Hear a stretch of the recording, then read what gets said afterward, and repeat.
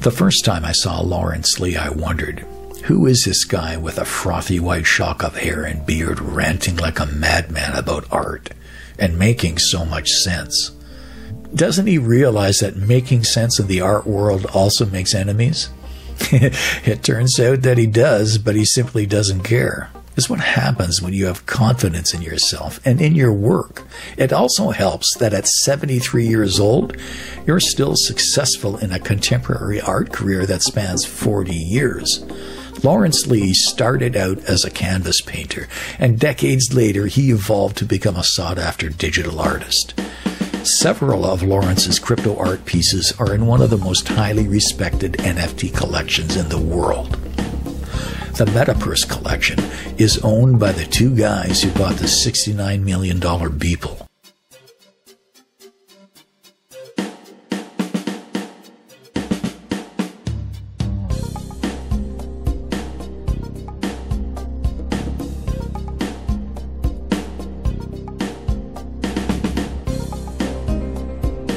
As soon as I saw Lawrence, I knew I had to meet this whisperer of shaman art secrets.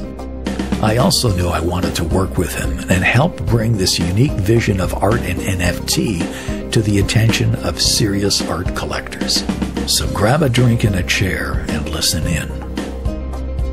The big thing that NFT is doing is validating digital art, and that is going to change the world. I've been astonished at the rate of change, as has everybody. It has been very significant in the art world since about the year 2000. Everybody is having to realign. Many of my old collectors that have been collecting my work for decades, I think it's just going to be a couple of years before they begin to recognize the wonderful opportunities that are presented to them because of this digital technology. A lot of people, and I've noticed this over 40 years, collect not only art, they collect artists. So they want to know how the artist came to choose the subject matter for which they are, usually for which they are famous.